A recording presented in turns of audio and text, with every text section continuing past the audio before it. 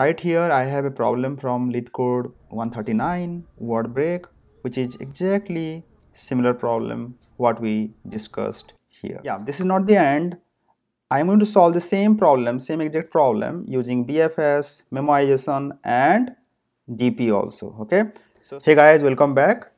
Today I have a very interesting coding interview question here.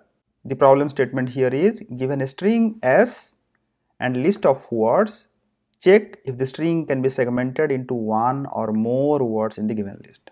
If you see this input, the given string is InterviewDose and words are interview and dose. Expected output is true because InterviewDose can be divided into two words, interview and dose, which are present in the words, the list of words, right? The given list of words, okay?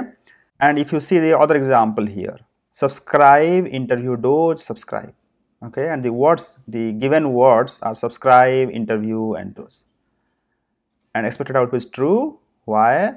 Because subscribe, InterviewDose, subscribe, this full string can be divided into three strings, subscribe, interview and dose, but the subscribe word can be used multiple times. That's why this is still returning true. Okay, so the same word in the given list can be reused multiple times. Yeah, so how can we solve this problem? Okay, if you closely look this problem, okay, what we are doing here, we are actually dividing the string into multiple substrings, right? All possible substrings, and checking if all these substrings are present in the given list of words. The simple solution to this problem is recursion, right? Or we can say it is a DFS problem. So we are going to return a boolean, right? We are going to check whether we are able to segment the string into all these given multiple words or not, right? So yeah, let's return a boolean, okay, and let's call our method as can segment, okay. We'll pass a string s and list of words, which are list of string, right? I'll call it words, okay, fine. So now we have the function prototype. What we are going to do here, okay, the words given here are in the form of a list, right?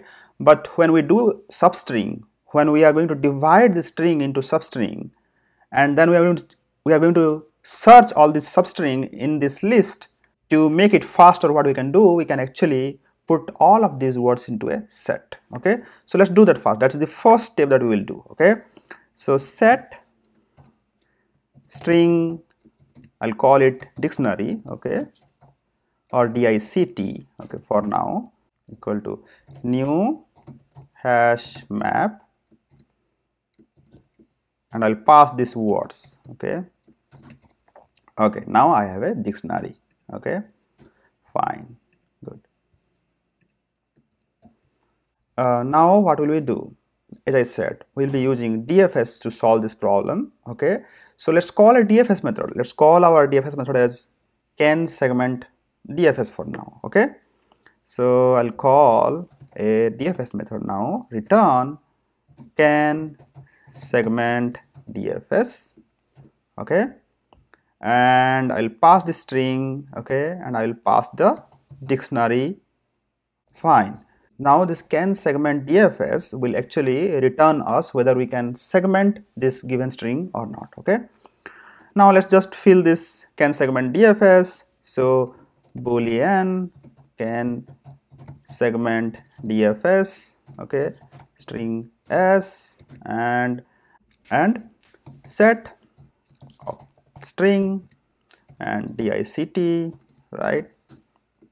Okay, now in this DFS method, the first step is of course the base case, the validation, the step which is required to stop our recursion, right? So we'll fill that later, okay. So I'll say base case, okay. Now what we can do, we can actually write a for loop, okay, int I equal to 1 for all the possible substring, okay, that can be created for this given string, okay.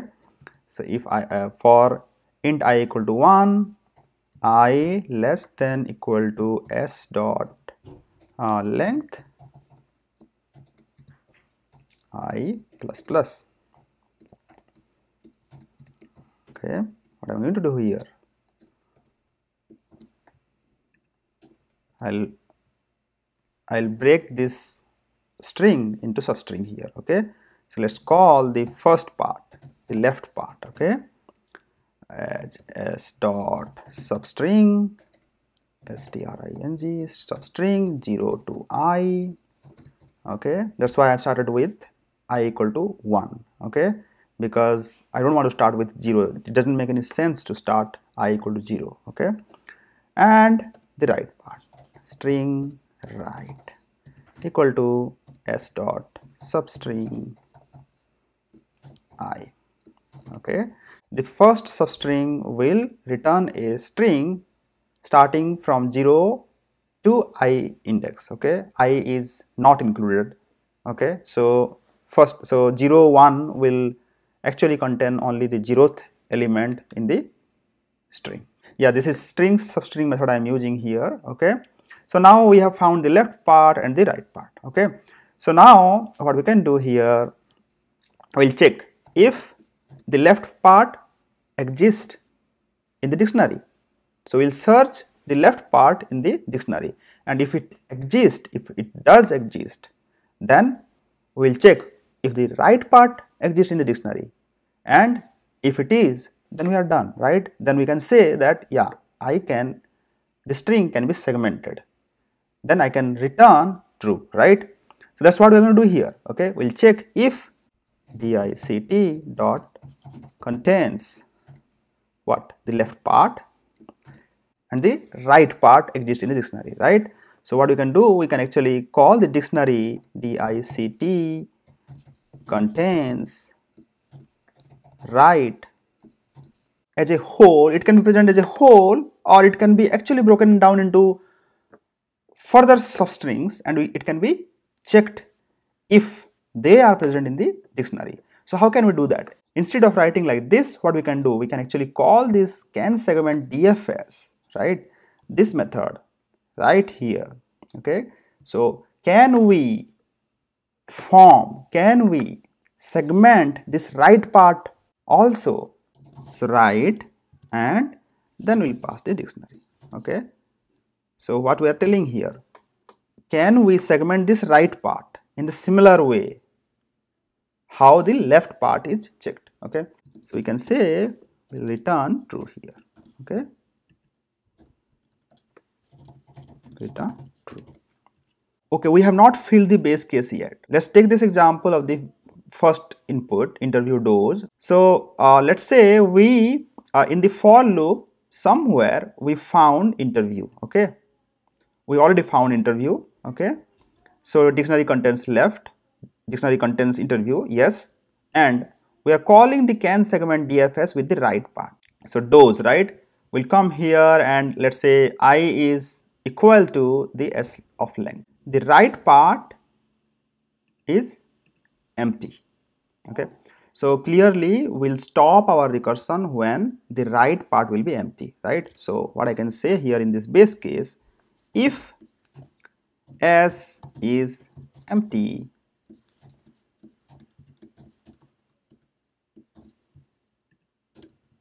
return true. Okay, so now we have our base case. Okay, s is empty, return true. Now after the for loop we can say return false. We already have a solution here. Okay, but we can do a little bit of optimization by introducing a visited set. So just continue returning false for all those cases which are already processed, right?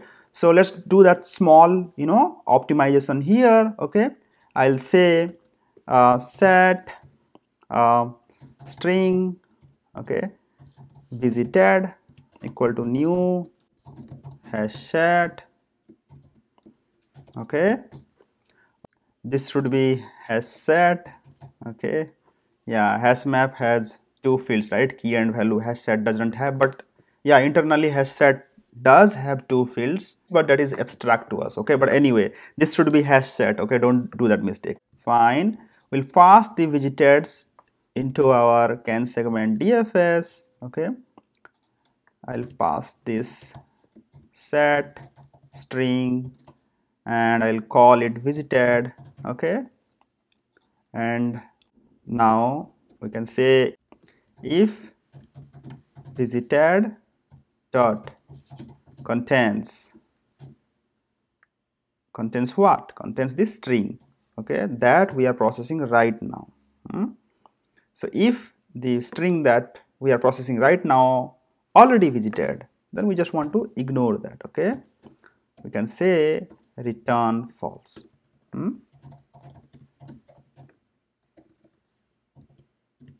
Yeah, and we have to fix here dict, and then we'll pass the same visited. After this we can just mark this string as visited, right? So I can say visited dot add s. Okay, and that's it. Yeah, this is my solution for this particular problem. Let's go ahead and test it.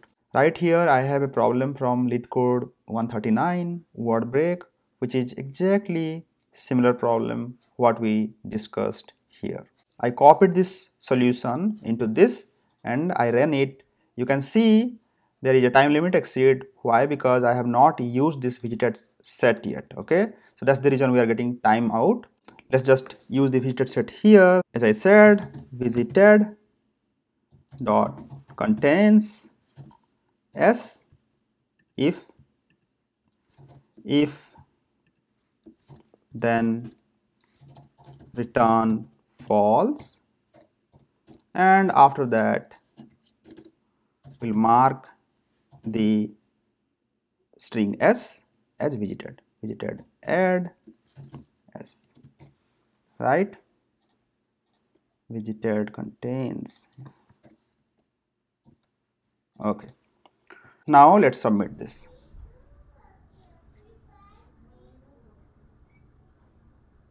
And boom. So we got rid of the time limit problem by introducing the visited set. Okay, time complexity for this particular problem is O of n cube and space complexity is O of n. Yeah, this is not the end.